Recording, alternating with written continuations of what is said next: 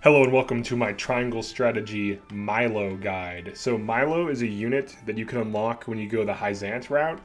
She's essentially an assassin, so let's actually just pull her up in the roster. She can ask to join your house near the end game, but you can play her the entire playthrough on New Game Plus from the beginning. So I'm going to be assuming you're playing either near the end game on hard mode or on New Game Plus, and I'm going to go over her abilities. I forgot to go over accessories for the previous two videos, for the previous two characters. So for Huette, for the accessories I put on her, you can run damage, but accuracy and movement is pretty good. Movement helps her find high ground easily. It helps her kite, so I think movement, like Bangle, is really good on her. Accuracy is good. You could do strength as well. And then for Gila, she's like way over here. Here she is. Okay, she's right here. I have like defensive items on her, so defense bracelet, HP bracelet, just to increase her tanking.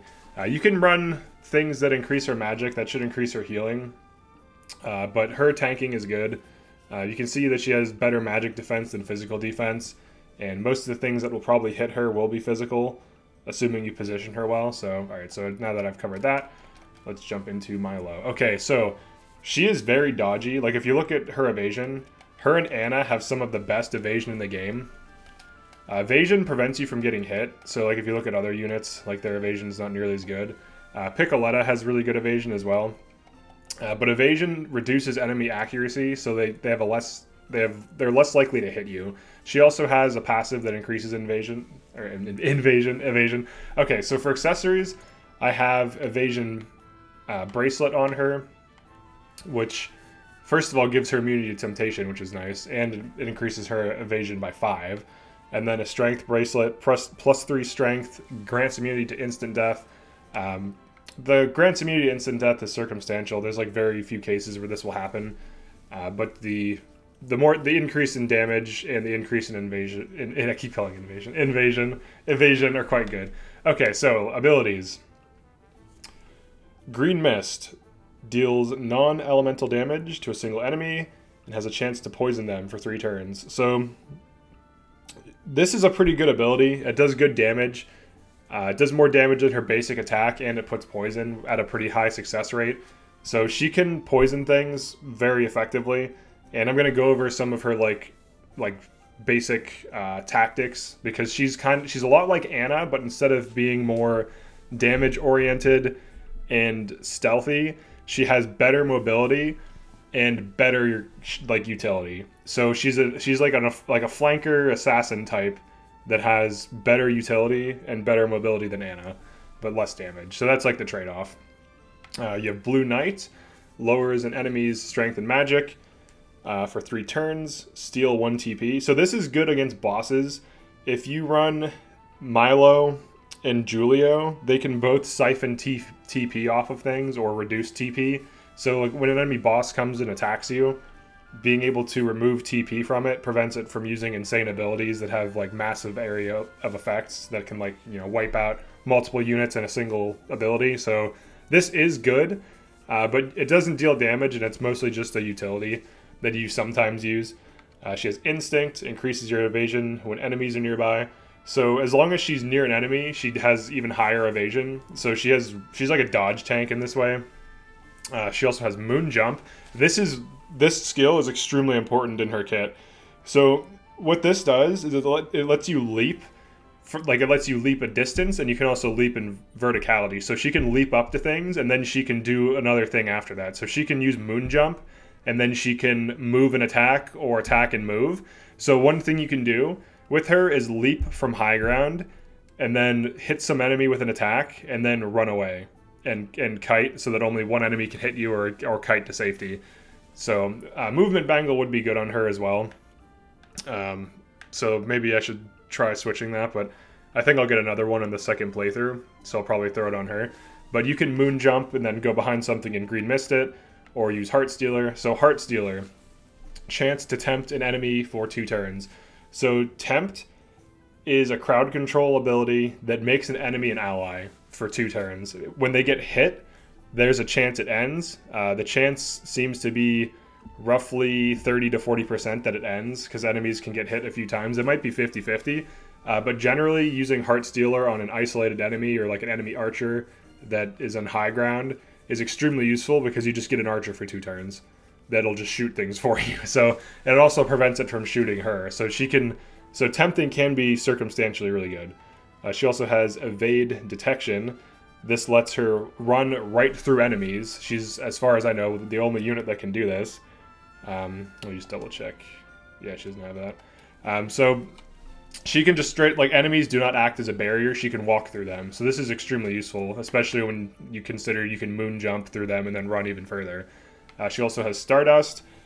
This paralyzes all enemies adjacent to you with a decent chance, like roughly 60 to 70%. So you can paralyze a bunch of things. You can get up to 4 enemies. You could star jump in the middle, or sorry, moon jump in the middle of a group of enemies if they're all near each other. And if she's like surrounded by them, she can Stardust and they'll probably paralyze most of them. It's decent. You could basically use it to paralyze like your average case, you'll be paralyzing 1 or 2 enemies. So she has a lot of utility, a lot of CC, and then she has this ability, Power of Love, which uses 4 TP, which is not a trivial amount of TP. It's quite a lot. What it does is it's essentially a higher success rate Heartstealer. From what I've observed, it has like 100% success against non-boss enemies, and it hits in a plus pattern. So it hits, from the middle, it hits like on either side and then above and below. So it can hit up to 5 enemies total. If 5 enemies are grouped together, you can tempt all of them. It has a decent range. You can see here it has a range of 1 to 4. So it is quite good. So basically she can tempt things at range. So if you're on like high ground and they can't hit you anyways, if you had 5 TP, you could do something like moon jump and then run to like approach a group of enemies and then Power of Love them. And if there's other enemies, they'll all just like start fighting each other. So it's pretty crazy. They won't attack the other tempted ones, but they'll attack other enemies. So depending on the turn order, you could get a lot of free damage just from doing this on both the enemies that you tempted and the ones that you didn't, because they'll attack the ones that aren't tempted. So she has a lot of crowd control. She's basically like an assassin with crowd control. She doesn't have like spike damage, but Green Mist is good.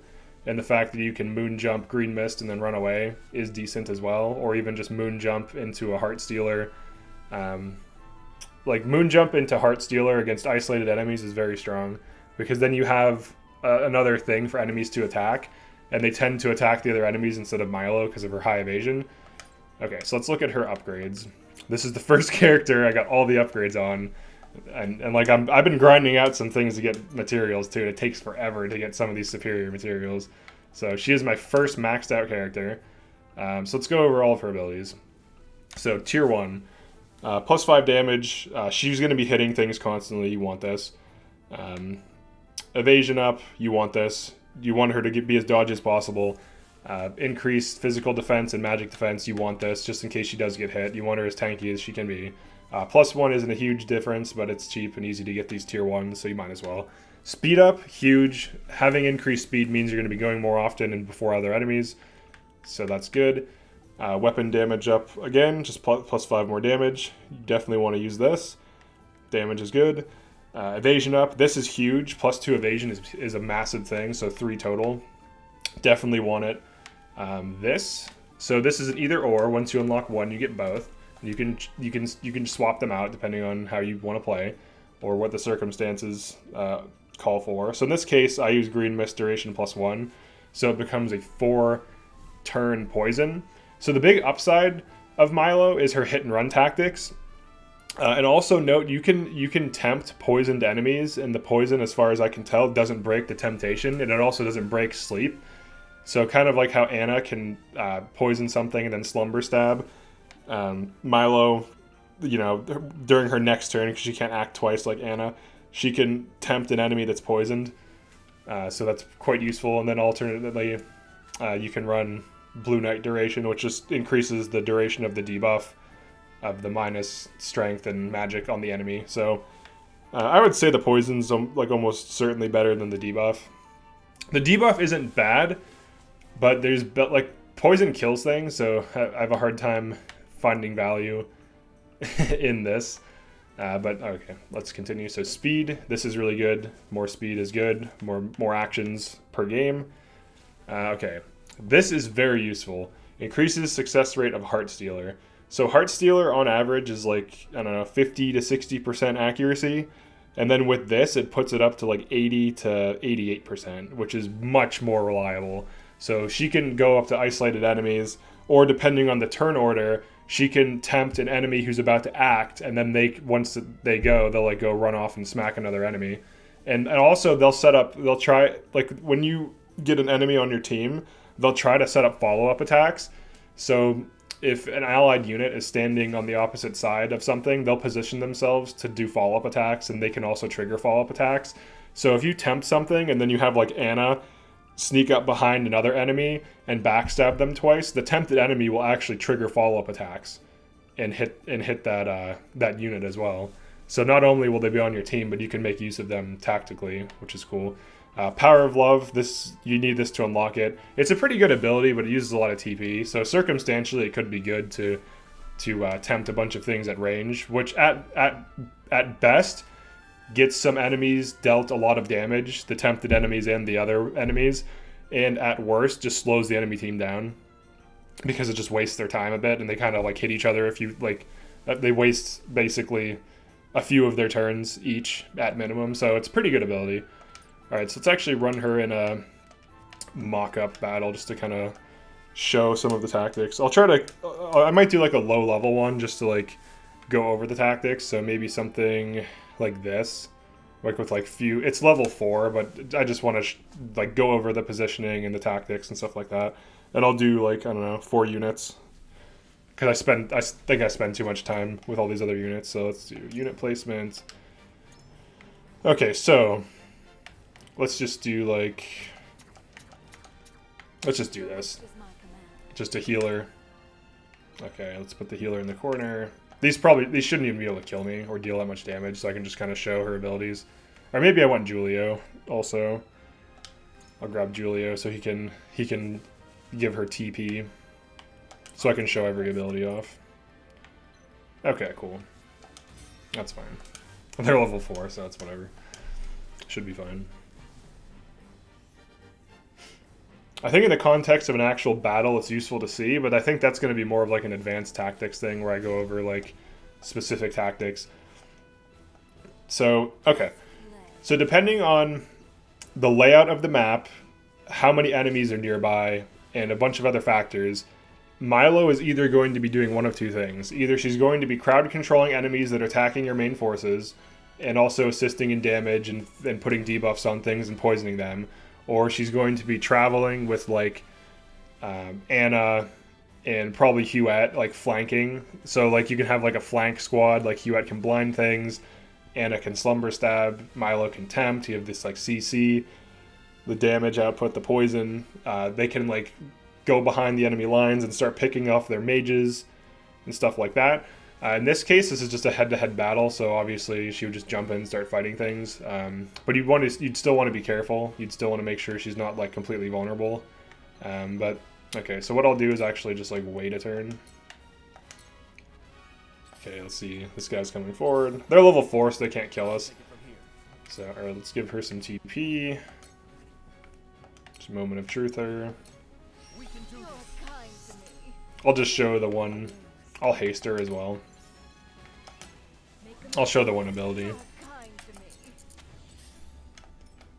The tempt, the AoE tempt, if I can get some enemies next to each other. Okay, so if we run up. So here's the Power of Love's range. So it's like a square. You can see here the success rate is 100. So I'll tempt both of these just to show what happens. Alright, then we'll pass. Alright, so this guy. So he'll just attack. So he attacks him, and it ended his thing. So in this case, tempting 2 things caused an enemy to get hit and another enemy to attack another enemy. Now obviously, it wasn't the best results because these are like low level, they don't deal that much damage. And the one that attacked was like this guy. But if I check the turn order, or like if I tempted this would be big value here. Like getting 3 mages, and they all go one right after each other.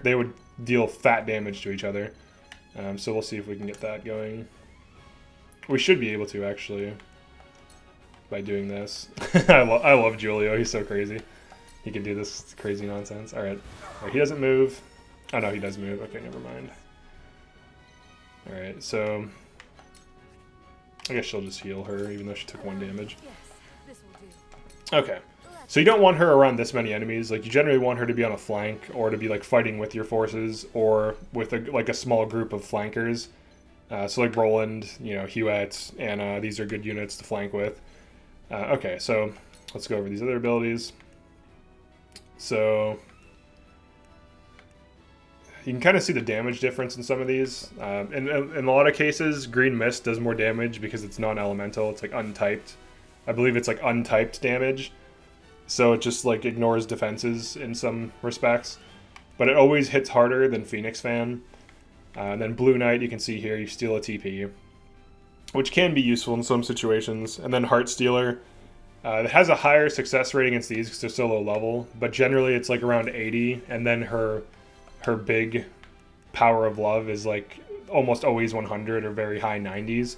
So even though right now they're both 100 because these enemies are low, the Power of Love is more consistent, hits more things. Heart Stealer just hits a single target.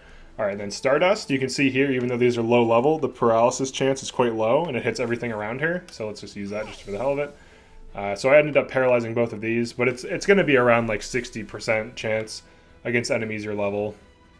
So it's not the best thing, but as you can see here, paralyzing multiple enemies for 2 turns is decent. It just completely prevents them from doing anything. Alright, I'm going to start killing some of these just to get them out of the turn order. Okay, and then I'm going to show hit and run tactics. This is abstract, so you would have to, like, take this information and, like, make use of it. So, like, here's, like, a basic combo with Milo. Moon Jump is your biggest tool and is generally going to be used a lot. So, for example, if she's on, like, a high ground or something, she can leap down. I could have left behind him, too, to get crits, but... and then just, like, use a poison ability and then run away. And the big upside of this is you can target the furthest enemy, leap behind them so you're even farther away, and then run out of range and then put poison on something for free and then get out safely. And then even if if you do it right, only one enemy, like 0 to 1 enemies will be able to hit you. And even if one can hit you, her evasion tanking, and assuming she's at full health, will prevent her from getting killed. And it'll also be a poisoned enemy, and then you can tempt it the next turn, assuming she has the TP for it. So pretty decent stuff. But that's, like, the overall thing, the overall use case. Like, she leaps in, puts poison on something or tempts it, and then, you know, runs out. That's, like, her main strategy. Alright, we'll just finish up here. So if you had to choose between Anna or Milo, like if you could only run one, which is better? It's not clear to me which is better because they both serve different roles.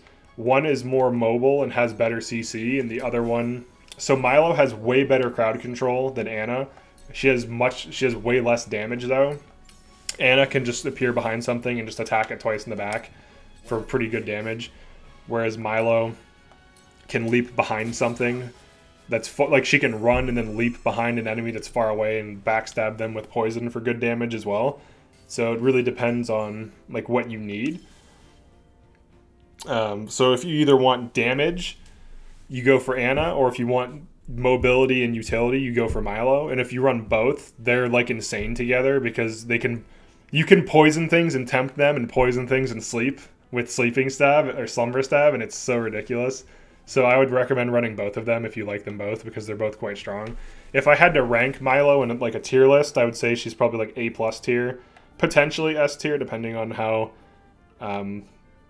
good, like how things go with tempt. Like, if tempts keep getting ended prematurely, then just, like, probably, like, A+ tier. But if tempts pop off and work out in your favor well, and you, like, take the turn order into account, she could easily be S tier in the right circumstances. Just because you can AoE tempt things, and if you have, like, Julio feeding her TP, she can just keep completely turning the enemy army against itself. Like, you know, that's pretty insane. So yeah, that's my Milo guide. I would say she's a really strong unit, and you can run her, and she's quite good.